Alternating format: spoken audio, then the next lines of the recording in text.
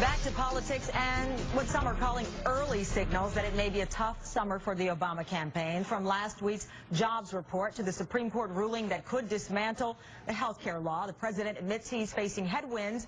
But could they get stronger? The Associated Press reports it this way. Quote, facing an election year summer fraught with political peril, the Democrats are struggling to revive supporters' spirits and counteract developments that could energize Republicans and solidify public opinion that the country is on the wrong track and in need of new leadership. Joining me now, Democratic strategist Chris Kofinas, an assistant managing editor for Time, Rana Farah. Thank you so much for joining us. Let me start off with you, Chris, because we haven't seen you in a while. I was stuck with Rana covering the John Edwards breaking news the other day. Not that I always want to hear her opinion. That's why she's here. But, Chris, let me get you in on this headline from the AP. Is this much to do about nothing? Are we all going to be basically brain dead from summer fun and reboot after the conventions? I mean, listen, are there going to be challenges and headwinds facing, the Obama campaign, facing the Romney campaign? Of course, that's politics. That's what happens in campaigns. But this headline is about the headwinds that specifically the president would be facing, and I make that distinction because the First Read team puts it this way. Compared with Obama over the past couple of weeks, the former Massachusetts governor has been able to largely escape scrutiny. Part of this is by design. With the Romney campaign, they keep the candidate in a bubble, and that's helped prevent day two stories on anything since he's unavailable for comment. So First Read points out Romney's in the bubble, so that leaves President Obama for legitimate questioning, and probably some that's not so legitimate because you need people to have some airtime here. But nonetheless, some of the points that I've made, the jobs, the Supreme Court on health care, specifically the headwinds for the president, Chris. Yeah, listen, I mean, in terms of Romney, real quick, I'm not sure you can hide from these problems. So, I mean, that's one thing.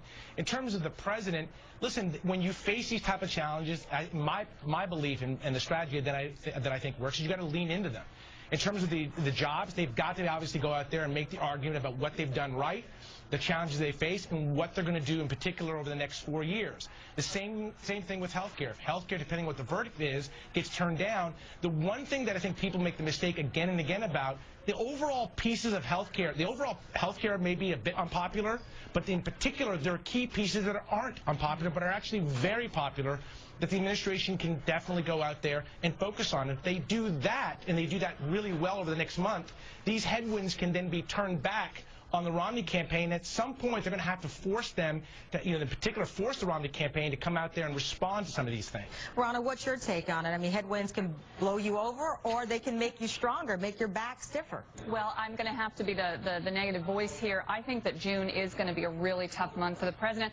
Unfortunately, it's all because of forces that are really outside his control. What's going on in Europe right now is really serious, and in about a week, the Greek people are going to make a vote as to whether or not they're going to accept the austerity measures, and that could trigger what we've been waiting for now for about 2 years, which is this disintegration of the Eurozone.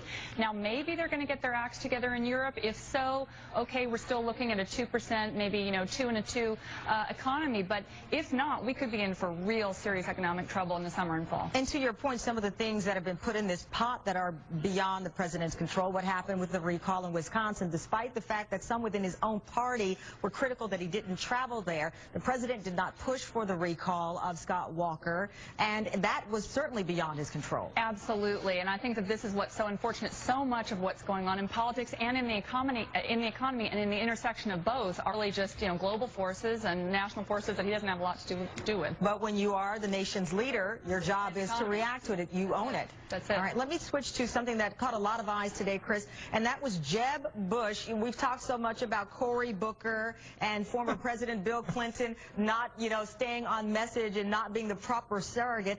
Let's play what Jeb Bush had to say, and it's got some eyes saying that he, too, has fallen off message for the Republicans. Anytime an elected official in the world we're in today that appears so dysfunctional challenges a core constituency, not of their opponent, but of their own political base, I think we should pause and give them credit. And he was referring to President Obama having done that. That, to me, smacks in the face of Mitt Romney, because one of the consistent things that we've seen is that he will follow the company line, from when it was Rush Limbaugh going after the Georgetown law student to other issues that go on and on and on. When has Romney gone up against his own base in this way that Jeb Bush says a person would deserve some credit, Chris? Well, I think this actually is a potentially powerful angle of attack. When you look at, Governor Romney, his position changes by the day, but in particular, there's no political courage. There's no standing up, if you will, to the right-wing elements and saying what you did is wrong, what you did crosses the line. He doesn't have the courage to do that. And so if he's not willing to stand up to Rush Limbaugh, how is he willing to stand up to members of Congress if he's the President of the United States? How is he willing to stand up to foreign leaders when he's the President of the United States? So I think there's something really powerful there that goes to the heart of who Romney is, or actually, to put it more accurately, who he isn't. Well, Ronna, did Jeb Bush step in it? Did he bring up this topic that certainly is out there? He's giving President Obama credit for standing up to his political base. Could he say the same thing about the man who is certainly his party's nominee? Well, I agree, actually, that Romney flip-flops on most everything, and I think that presents an opening for the president because he has been consistent, particularly around the economy. It's a bad moment, but he has had a plan. The reason we don't have a jobs plan right now is not down to the president. It's down to Congress and gridlock, and again, these political forces that are really outside his control. All right, Ronna, Chris, thank you both. I greatly appreciate you sticking around to talk with us. Thank you. Thank you. And opening statements in Jerry Sandusky's trial will begin on Monday, and we are learning